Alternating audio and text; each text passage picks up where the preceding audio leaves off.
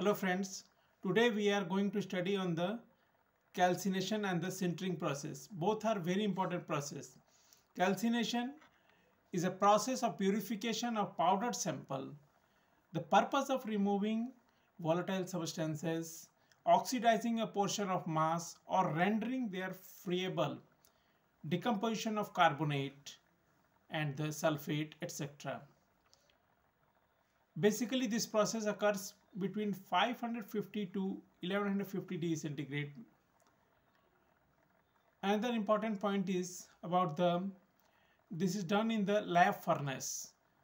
Lab furnace temperature varies from 1000. Next there will be about 1350 degrees centigrade, and last there is around 1600 degrees centigrade is used in the labs.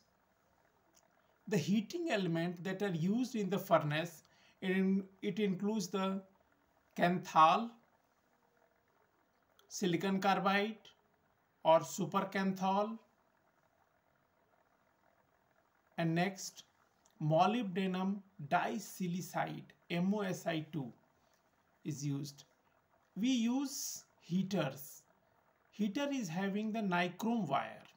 Nichrome wire is having the 80% nickel and the 20% chromium, as the name indicate.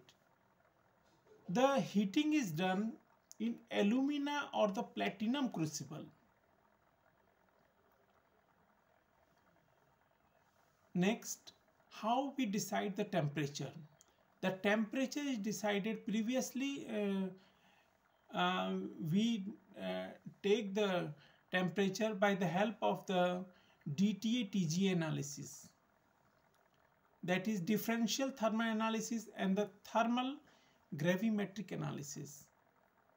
In these days we are doing the TGA DSC, that is thermal gravimetric analysis and the differential scanning calorimetry. This is the calcination.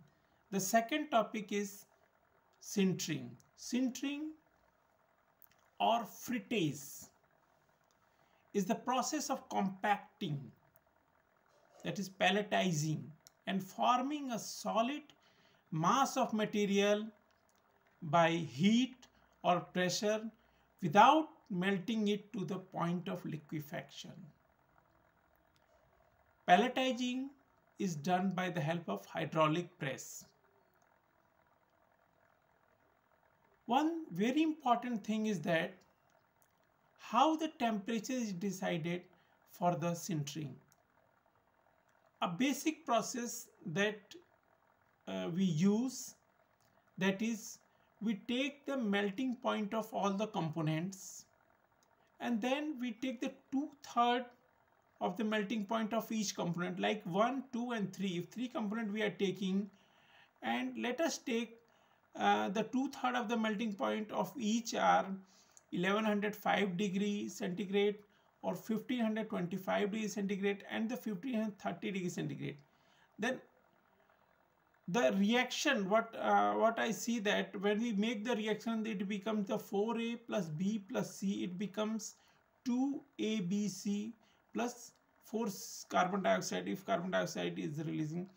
In that way, in the molar way, we go on to calculate. And last, the sintering temperature that is considered, it will be between 1500 to 1600 degrees centigrade. This is all about the calcination and the sintering process. Thank you.